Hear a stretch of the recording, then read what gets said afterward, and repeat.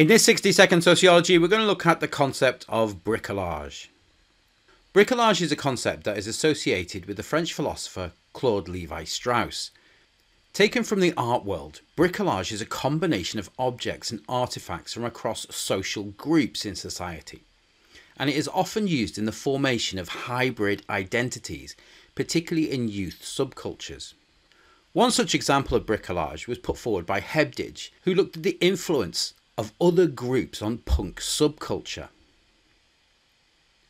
Hebdige found that designers such as Vivienne Westwood took inspiration from goth and skinhead cultures, as well as their everyday items such as safety pins and chains in the design of punk clothing.